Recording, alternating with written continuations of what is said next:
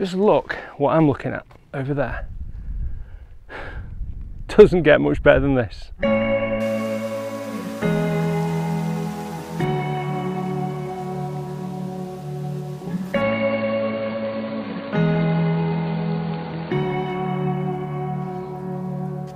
Today I'm in the Peak District in the Edale Valley, and the weather's just about going to hold, I think, so we can hike up to the top and get some great sunset photos. It's around about a 2-hour hike, so we're setting off around about 4 p.m. Should be up there by about 6, which will be ample time to be able to get some shots from the top. We're going up Grinslow Brook, which is a stunning location in the Peak District if you haven't been there.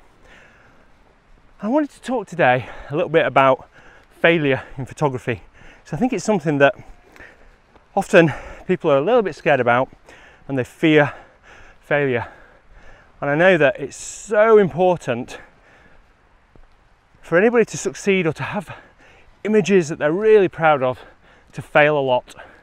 I've certainly failed over the last 30 odd years doing photography, a lot more times than I've succeeded. And it's just part and parcel of what you need to do to get absolutely amazing shots. And I want to talk a little bit more about it throughout this trip. Tried to find some peace of mind,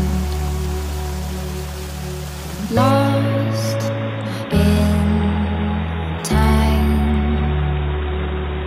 and I was torn from you.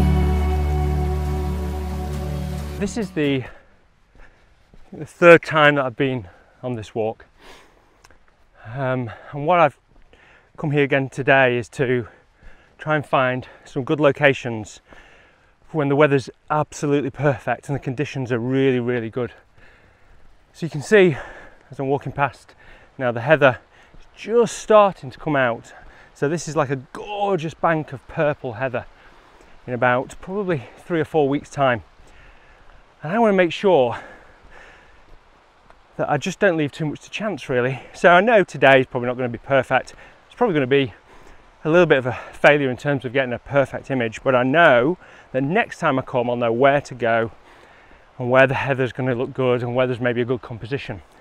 So if the timing's really short, I can make sure I can go to that spot and get those great conditions. I always remember a famous quote from Ansel Adams, which is, landscape photography is a supreme test of the photographer, but also the supreme disappointment. And I suppose that alludes to the fact that he probably had quite a lot of disappointments from climbing in Yosemite and getting some great photos, but sometimes not getting exactly what he wanted because of the conditions. And really, the more you try, the more you go somewhere, the more you experiment, try different things, the more likely you are to succeed. So I made it to the top, and we're just walking along the ridge now, trying to find a place to set up. But as you can see over here, there's a big blank of clouds, and really this is a sunrise location, which I'm hoping to get in the morning. But I really think the sun's going to go behind that bank of clouds. They'll talk about failure, that might be it. But still, what I do know is that the purple is much further advanced than I thought it was going to be, which is great news and means now I can perhaps concentrate on taking some more photos of the heather. It's stunning up here, it's really stunning. The rock formations just create this layered effect, which is going to be really good for sort of compositions, and the views are truly amazing. Truly amazing. Just look what I'm looking at over there. Doesn't get much better than this. We fell apart. You love somebody new, lost in your heart.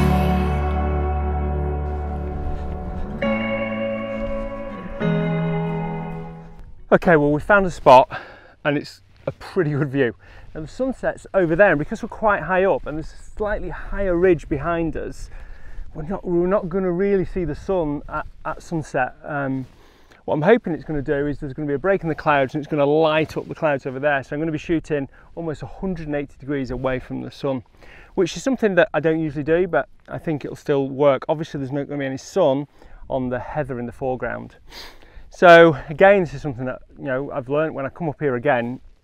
It's definitely a sunrise location, or I need to be on that other ridge over there for sunset. Anyway, it's time for an apple break. But before I have an apple break, I want to tell you about two things that are really, really useful if you're going to do any vlogging. So first, this is a quad lock, which I use for my phone, and it connects. So there is on the back of my phone, there is a little connector. I connect it into my phone and then I can put it on a tripod. It's invaluable when you're trying to do B-roll footage.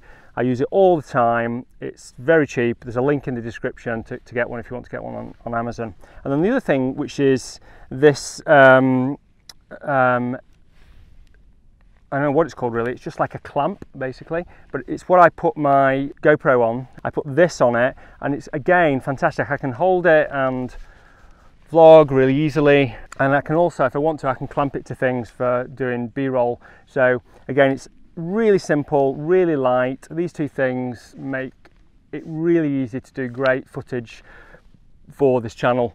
I know a lot of people have asked how I do some of the video in, so I just want to tell you about these two things. Great top tip. Okay, I'm going to get set up and then we're going to take some photos. Okay, if we can get through the midges, then what I've got, if you can just sort of see my camera set up here, is there's some great rocks there. I mean, these rocks are fantastic. These midges are evil. These rocks are fantastic. There's a really good leading line of just a bend in the rock there. There is just some heather coming through, which is looking good. As you can see from the sun in the background there, or the cloud in the background there, it's just gone. So you can't, we don't really have any great light, but if the light comes on here now, this is going to be good. Some good clouds, and there's a leading ridge there, which just looks fantastic. I've just got to fight away these midges, wait for some light, and then we should be really good.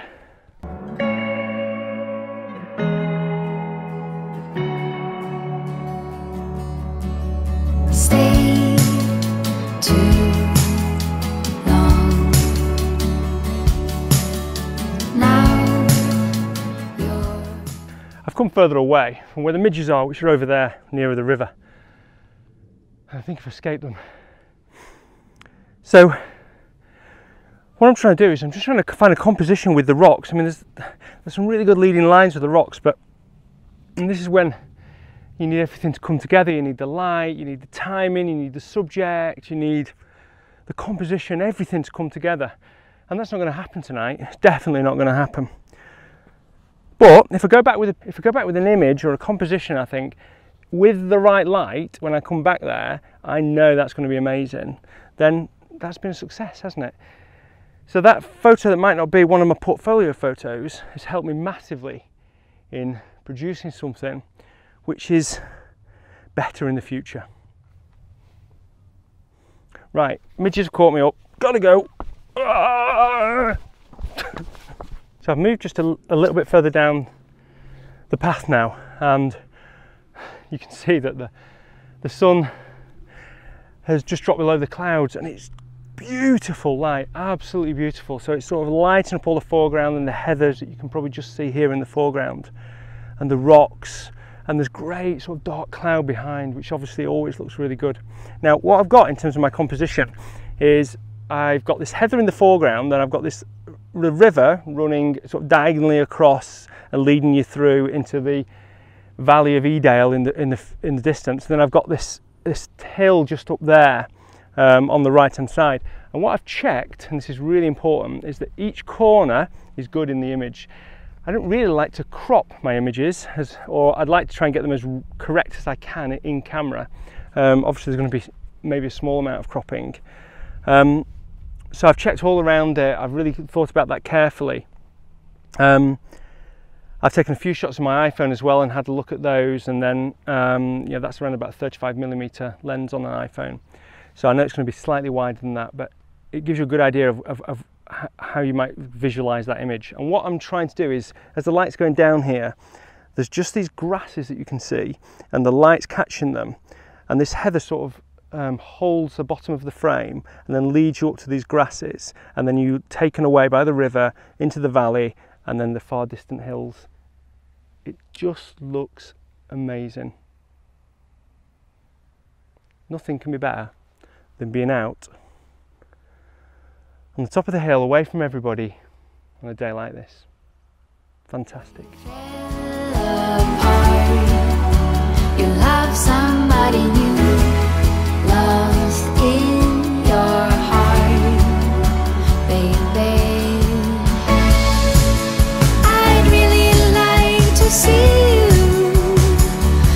Well, the sun is just going down over here, and I'm running around frantically, one, trying to get away from the midges, and two, to see if I can get a composition over here. I want to get these rocks.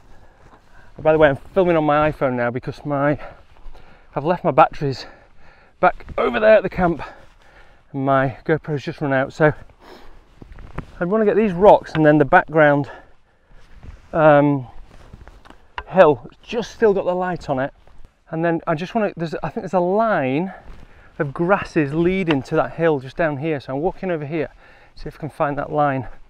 I think getting pretty close. Here we go. So can you see this line here? And actually there's a rock here as well, which looks really good. Right, I'm going to set up here and grab a photo. Oh, the light's just so fantastic now. It's not lighting up at the foreground here, but this reflected light off the sun is just off the clouds is really good. So what I'm trying to do is this rock down here, hopefully you can see it and it's wide angle enough. What I'm trying to do is get lines that lead to that far hill over there. So I've aligned that rock, so when you see it on the wide angle, it will lead there. The grasses are sort of pointing in that direction as well. And I don't have to do anything else. Everything else takes care of itself. It's just stunning, really, really stunning. I'm going to do one here and then I'm going to move just over there and see if I can get another one. Right, I've got to stop because the midges need two hands.